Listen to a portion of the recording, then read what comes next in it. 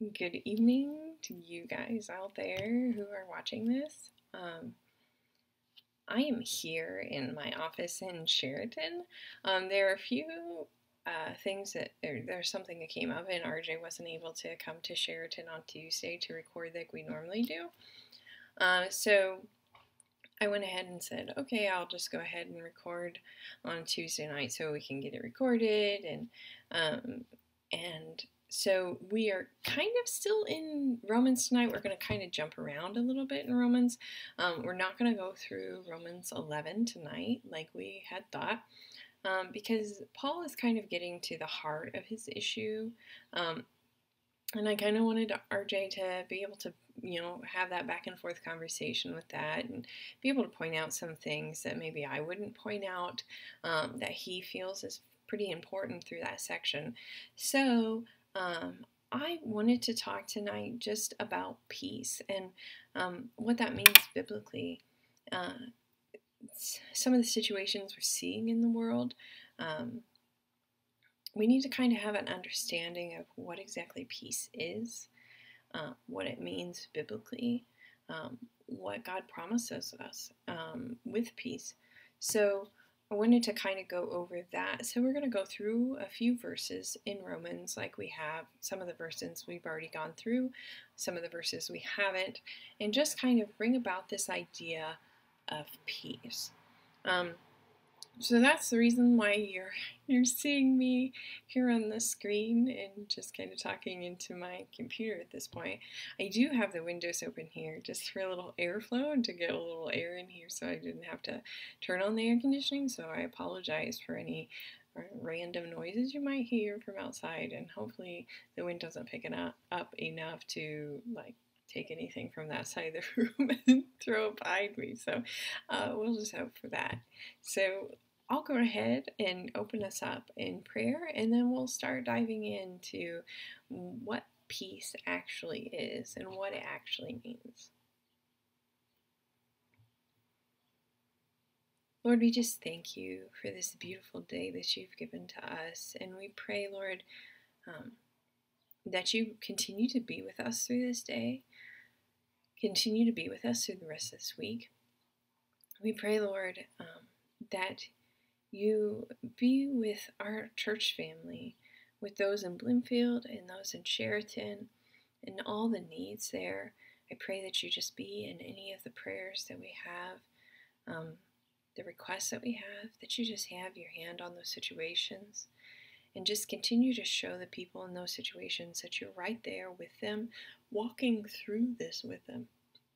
Lord, we pray that you just continue to be in these lessons, just continue to open up our hearts and our mind to what it is that you want us to learn from these lessons. And Lord, we just pray that you just continue to shape us from these lumps of clay that we are, and continue to make us what it is that you want us to be. And Lord, I just pray for this wholeness, this peace that you promise us. And Lord, I just pray that you open up our hearts and our minds to what this lesson tells us, and continue to use it with us this week. We ask these things in Jesus' name. Amen. So let's go ahead and get started. We're going to kind of look at peace and what peace is. Now, as I said, we're going to kind of focus a little bit on Romans, some of the places that it's mentioned in Romans, and some of the verses we've already gone over, but a few of them we haven't. So peace itself, and the word peace is actually mentioned 11 times in Romans. And I've wanted to point out a few times that it was mentioned and kind of draw attention to what exactly peace means. So peace, from its original form in the Greek, means to join or to tie together into a whole, to bind together that which has been separated.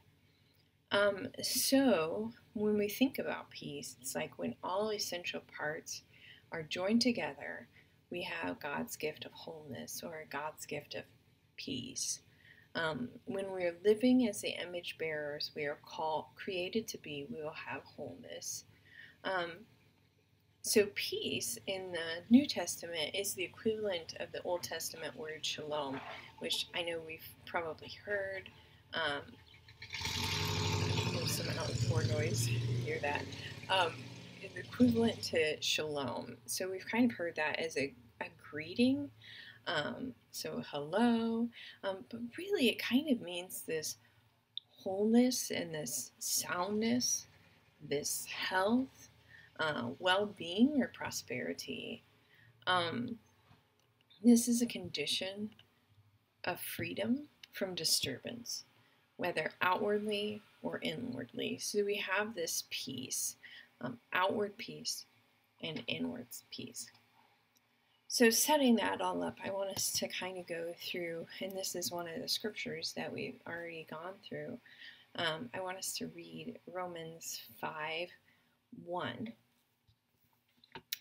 Therefore, since we have been justified through faith, we have peace with God through our Lord Jesus Christ, through whom we have gained access by faith into this grace in which we now stand, and we boast in the hope of the glory of God. Now I read Romans 5:1 and 2. But it says we have peace with God through our Lord Jesus Christ. And so that there would have been the same equivalent of shalom.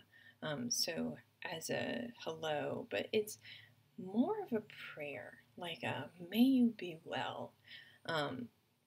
Peace isn't just the absence of conflict, but the notion of wholeness, health and well-being, a completeness of heart, both physical and relational. So Paul's saying there, we have peace with God.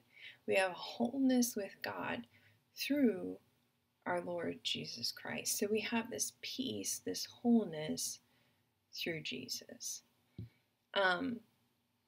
In my systematic theology book written by H. Ray Dunning, he says that peace involves the harmony of the individual with himself, with nature, with the world of people, and clearly with God.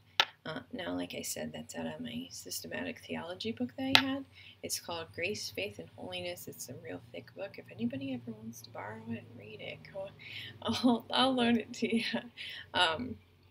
Anyway, so that's kind of what we're talking about, this wholeness we have with God through Jesus. Next, I wanted to bring us to Romans 8:6, another verse that we have gone through, but I wanted to bring us back to it. The mind governed by the flesh is death, but the mind governed by the Spirit is life and peace. And so remember we talked a few weeks ago, the mind. So it really means like the mindset. The mindset governed by the flesh is death, but the mindset governed by the Spirit is life and peace. So it's this life and this wholeness, this shalom wholeness, a oneness with God, nature, others, and self. So that's kind of, once again, what we're talking about, what Paul's talking about here. Next, I want us to go to Romans 12. Now, we haven't gotten here yet, but it's one of those good verses that I just I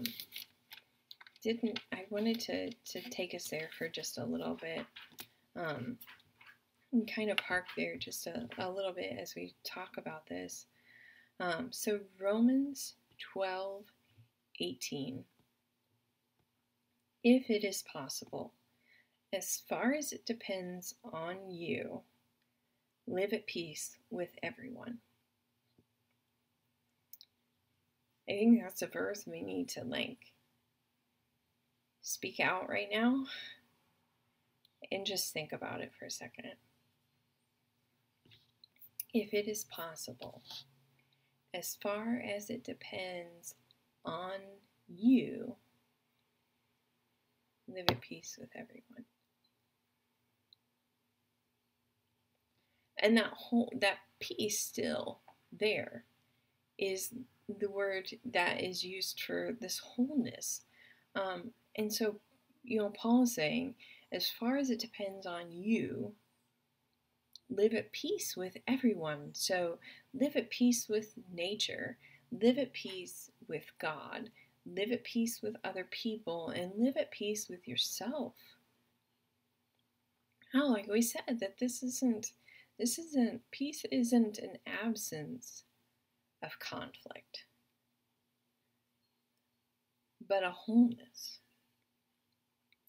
So to be in peace with God, with nature, with others, with self, that means so much more than just not being in conflict with. And we'll continue to kind of develop this idea as we go through tonight's lesson. And so I want us to skip forward just a little bit. Still in Romans, another scripture that we haven't gone over yet. Romans 14:19. Let us therefore make every effort to do what leads to peace and to mutual edification. I think that's another one of those scriptures that we can just kind of read and kind of, I don't know what term you guys would use, but I'd say marinate on just a little bit, just kind of soak up the words that are really written there. Therefore, make every effort to do what leads to peace and to mutual edification. And so, once again, we're saying, make every effort to do what leads to peace, what leads to wholeness.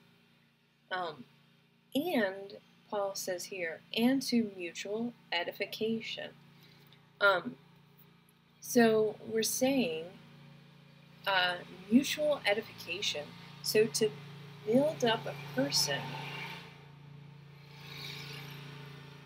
up to be the sustainable dwelling place of God.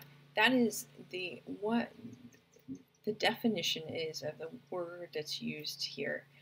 Building a person up to be the suitable dwelling place of God, where God is at home in bringing into a relationship. So, Paul is saying there to make every effort to do what leads to peace.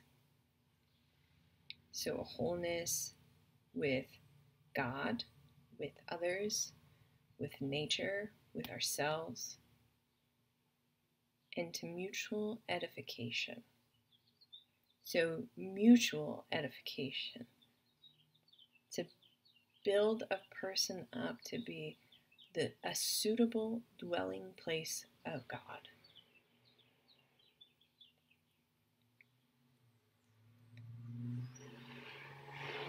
I don't know about you, but I see a lot of hate, a lot of anger out there, and I know we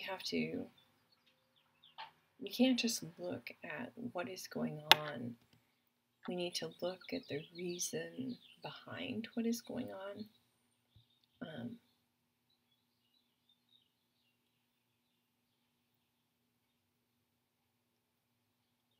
But as we look at this, I see so many people drawing lines. This this line in the sand where, this separates me from you.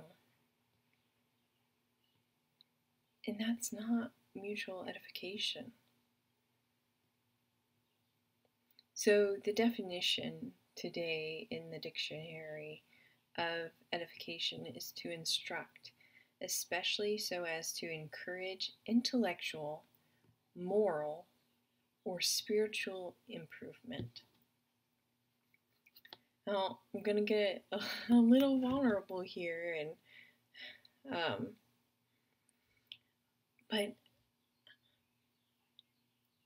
and maybe this is me. I try to be very teachable,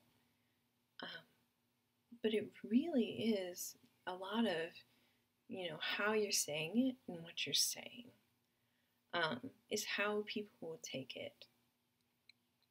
And I think we need to be careful as Christians what we say and how we say it, because a lot of what we say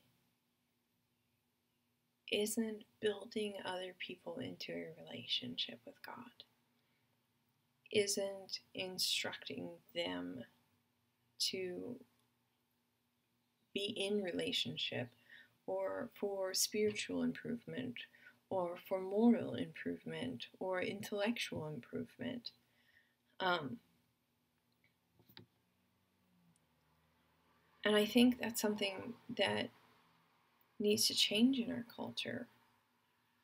I know when someone kind of tries to come along and try to understand what it is that I'm saying, or why I believe in what I believe, or why I said what I said, when someone kind of comes along and tries to understand that, and then maybe tries to direct, that is what I define as mutual edification. They are trying to understand, and they are trying to teach. They're not just degrading and saying, you shouldn't believe that way, this is what we believe. Part of being a Christian is this mutual edification. Like Paul says here, make every effort to do what leads to peace and to mutual edification. So we will learn from others why they're saying what they say, or why they're doing what they do. And then there's a teaching aspect to that too. And that kind of brings about this peace, this wholeness. So we may land on one side of the issue, but wholeness means that we need to, maybe not agree with this other side of the issue, but at least see it. At least listen to what they're saying. Because wholeness isn't just one side. To be whole means to learn, maybe the reason why someone is saying this or doing this or whatever it is on the other side of this, of where we sit. And so mutual edification is this learning where we learn and they can learn. But if we're not presenting it in a way that other people are going to be open to learning, we're not necessarily mutually edifying them. We're not having this mutual edification that Paul is talking about. And so I think, not to go, I'm trying to stay very unpolitical on this, because I don't feel like, this is my place to get political on a Bible study. But I did want to point out that there needs to be this mutual edification. there needs to be this this learning and maybe not agreeing with what they say, but at least understanding what they are saying. Kind of like, I've said it a few times, and I know RJ has talked about it as well. But there's sometimes this, we listen to respond, and we don't listen, because all we're doing is listening to respond, and we're not truly listening to what it is that they're saying. And so I think as Christians, it's mutual edification to build the person up into the suitable dwelling place of God, where God is at home, and to bring into relationship this mutual edification. We can't listen just to respond. We've got to listen to understand. And maybe a lot of things, that's not going to change our mind, but we still need to listen to understand and not just to respond. That's where the mutual edification comes from. So, on that, I want us to talk about, this do whatever it leads to peace and to mutual edification. And so when I thought about that scripture. I thought about that in Matthew, where Jesus is on this, the Sermon on the Mount. So in chapter 5, and Jesus says in chapter 5 in Matthew, in verse 9, he says, "Blessed are the peacemakers, for they will be called children of God." And so it says there, the peacemakers. So that's like just a different version of peace, of the word peace that we've talked about. But it's like to build up peace. So it's blessed are the peacemakers, for they will be called children of God. So to bring about peace. So the biblical definition of that, where it says peacemaker, it is read pacific, or loving peace, or a peacemaker. When I say Pacific, I'm not talking about the ocean, and I'm not talking about mispronouncing specific. I am talking about specific. And so the definition I'm talking about Pacific, sorry. The definition of that is tending to make or preserve peace. Not warlike. They're peaceable, mild, calm, tranquil. And so I kind of want us to take a moment to kind of self-reflect on that. Kind of these last couple verses, make every effort to do what leads to peace and to mutual edification. There in Romans 14:19, and then in Matthew 5:9, blessed are the peacemakers, for they will be called children of God.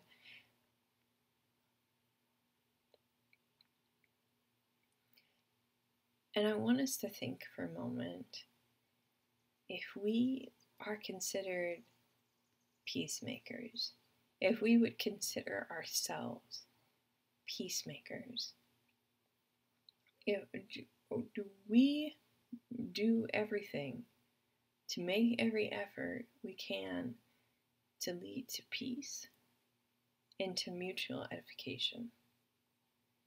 And I think that's the heart of this whole lesson, is to bring us around to that thought.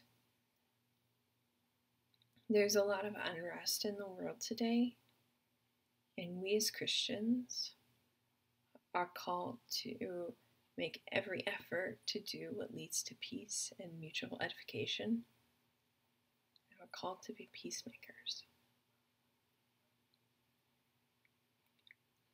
to make or preserve peace,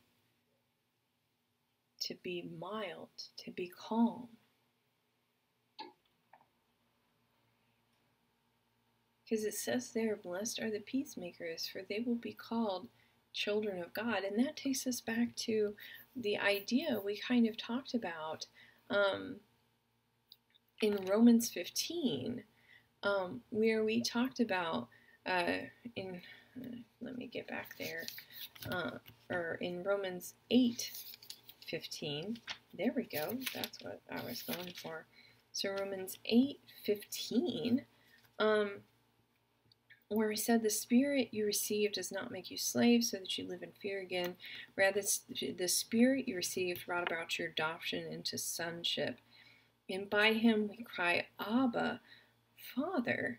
And we talked about a few weeks ago when RJ and I did this lesson, we talked about how our actions are the visible part of our obedience to the Spirit. So it's our actions that show who our Father is. People will know we are children of God, that we have been adopted in, because we tend to act like our Heavenly Father. So how do we act like our Heavenly Father? And Jesus answers that. Blessed are the peacemakers, for they will be called children of God, to bring about peace,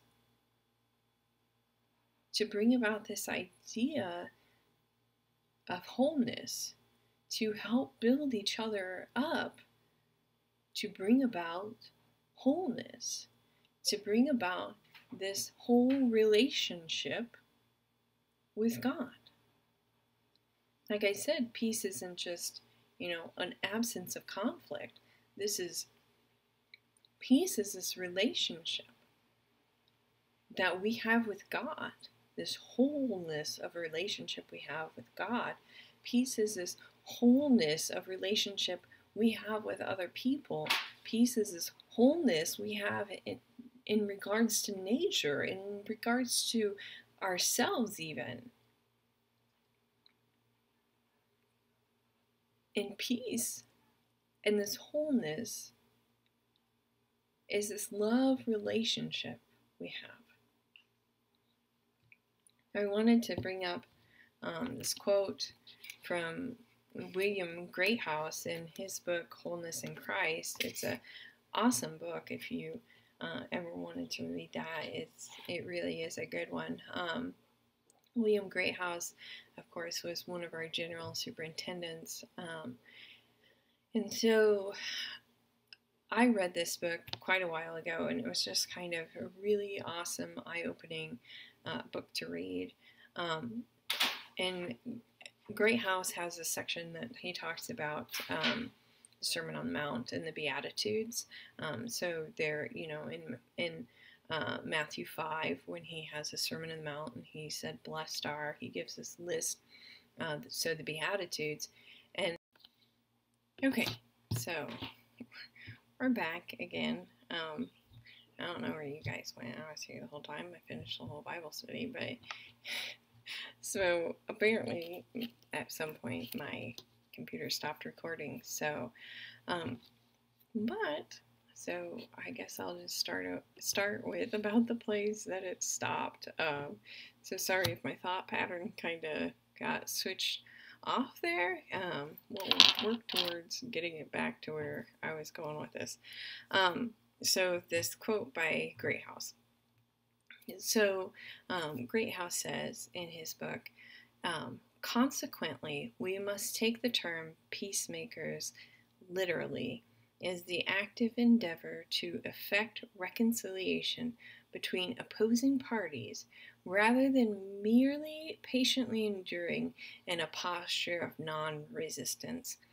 And he goes on to quote Gulich, who said, the peacemakers of 5:9, so he's talking about those that Jesus is talking about in the Beatitude, Matthew 5:9.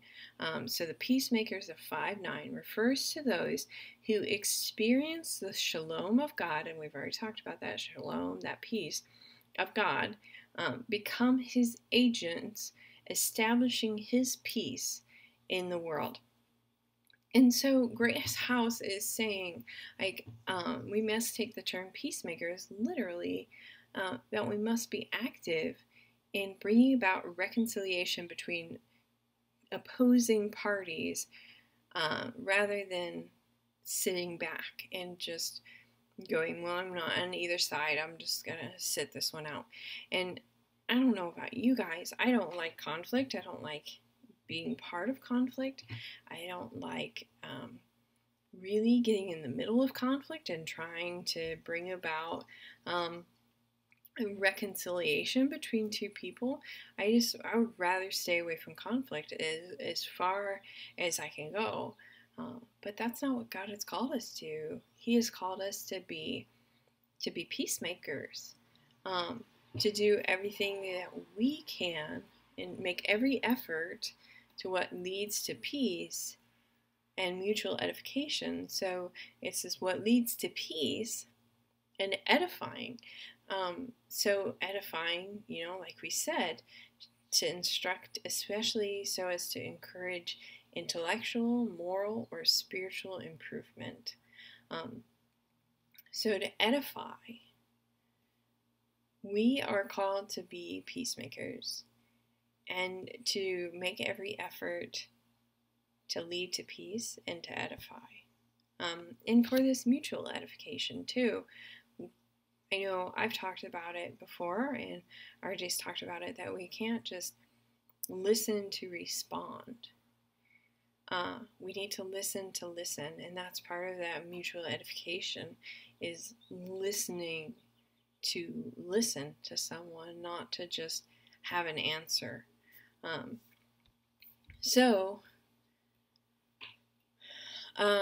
Going on, I want to bring up the story, and it's one of my favorite stories in the Bible, and I've given a sermon over it here in Sheraton, but it's the woman with the bleeding condition, the woman who's had a bleeding condition for 12 years, and in my sermon I kind of went through this, what healing, how God used the word healing, or Jesus used the word healing in these different ways in the passages leading up toward the end of the story.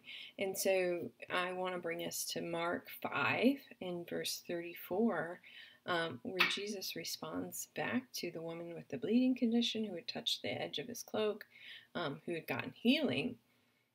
He said in Mark 5 verse 34, he said, "Daughter, your faith has healed you.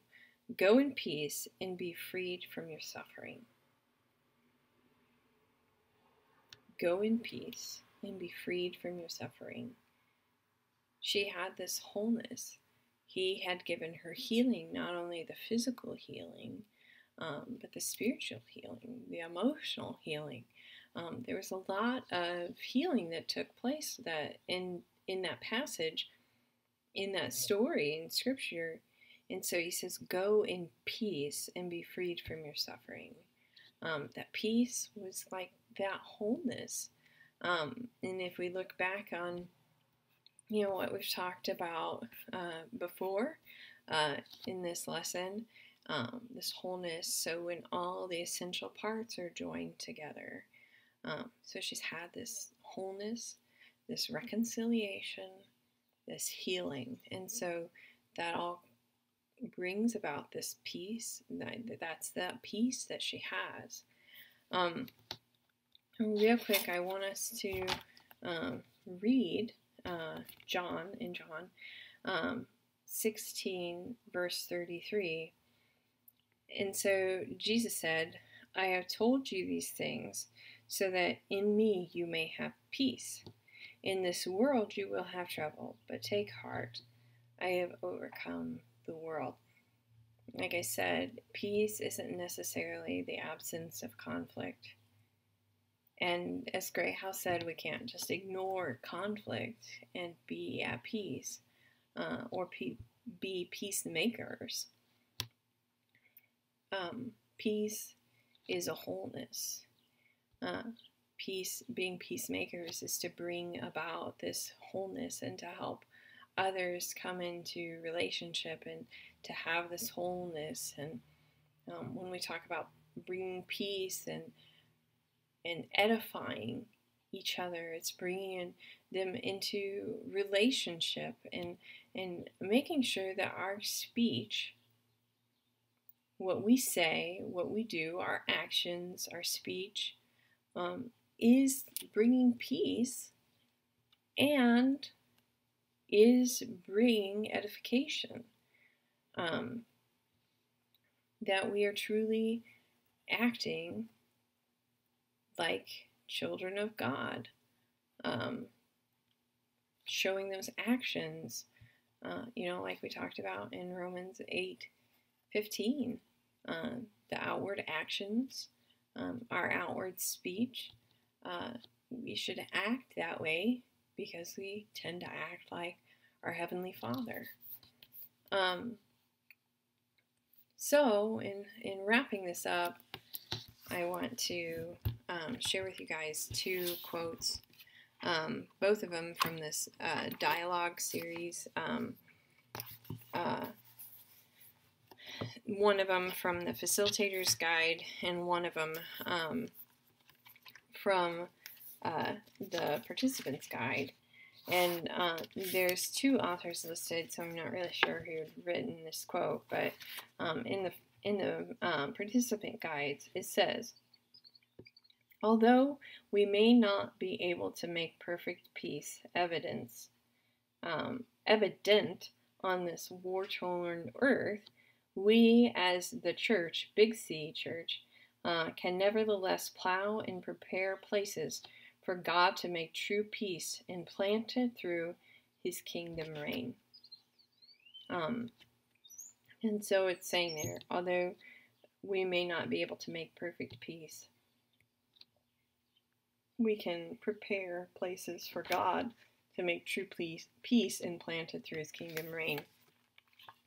And so that's why we have to do all that we can to bring peace, to have that calmness about us. Because people will watch what we do. We gotta have that. I also wanted to bring up the prayer for peace in this. I had it, but then I shut my book because I thought I was done. Little did I know I stopped recording. So I wanted to bring up the prayer for peace by St. Francis of Assisi. And I'm going to read this line by line, and I'm going to pause in between the lines just so that we can kind of, as I said, I tend to say marinate in what is said or what I read, but you use whatever word that you want to there. But I'm going to pause between each line so that we can kind of think about what it is that is being said in this prayer. Like I said, this is a prayer of peace by St. Francis of Assisi. It says, Lord, make me an instrument of your peace. Where there is hatred, let me sow love.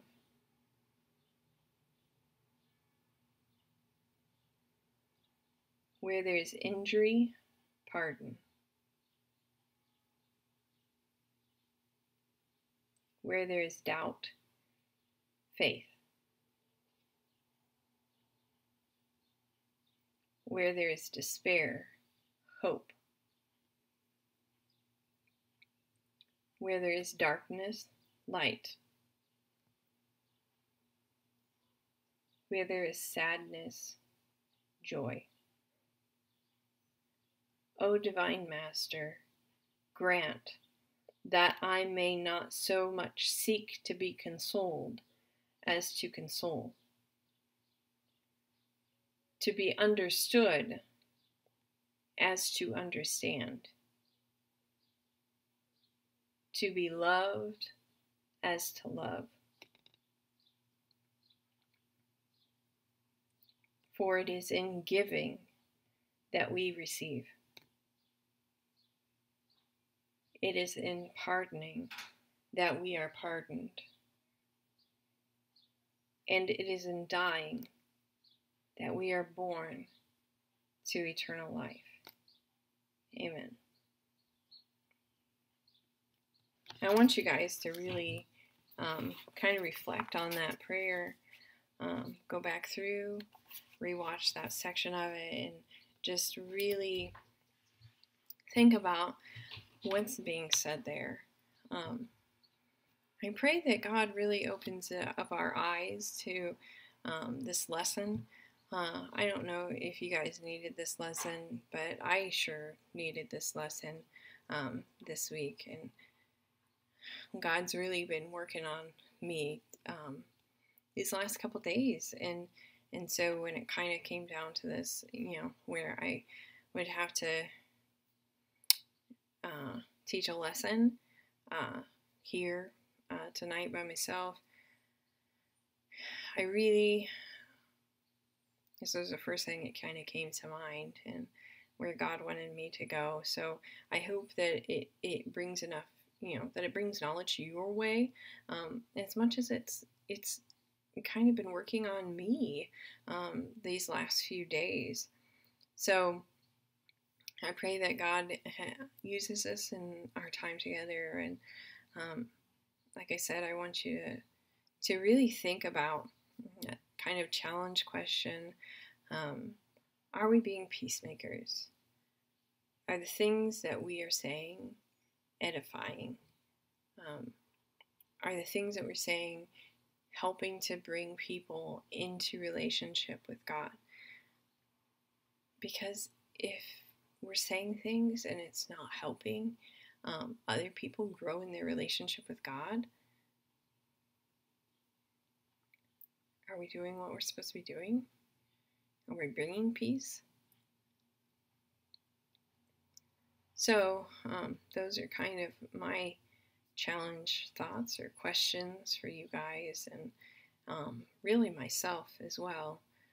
So don't think I'm just trying to direct this. So anyway, I'm going to go ahead and pray and close this out real quick. And next week, RJ will probably be back, and we'll be in Romans 11. I think that's where we were heading. We were going to head this week. So go ahead and read through there. And if there's anything there in Romans 11 that you have a question over, go ahead and get a hold of RJ or I, and we'll deal with those questions next week when we kind of go over that chapter. So if there's anything that you have a question about, go ahead and get a hold of us and let us know what those questions are, and I will do my best to try to answer those questions. Kind of gives me a little bit of a feedback on what it is that you guys want to learn out of this too. So anyway, read through Romans chapter 11. We'll be going there next week. RJ and I will probably be back together filming in Sheraton next week on Tuesday, and then you guys will see it Wednesday or Thursday. So anyway, I'll go ahead and close us in prayer. Not pray us out of here, but close us in prayer. Okay. Dear Lord, we just pray that, as this prayer said, that we can be made instruments of your peace. Lord, help us to be peacemakers. And if there's places in our lives where we don't have peace, where we don't have this wholeness, if there's parts of our relationship with you or with nature or with others or with ourselves, that there needs to be this wholeness, that there needs to be their peace, that you will point that out to us. And Lord, then we can just lay that at your feet, and you can help bring healing and restoration and wholeness to that. Lord, I pray that, again, as this prayer said, that we may seek not so much as to be consoled, but to console. That we may seek not so much to being understood, but to understand. And that we may seek not so much as to be loved, but to love. Lord, help us in our understanding of what you say about peace, what peace means biblically. Lord, I pray that you continue to work on our hearts and our minds this week through this lesson. Lord, I pray that you just continue to show yourself through this and show us what it is that we need to work on in our daily lives to be peacemakers, to edify. Lord, I just thank you for this time you give us together. I pray that you just continue to be with us this week. We ask these things in Jesus' name. Amen. We'll see you guys next week.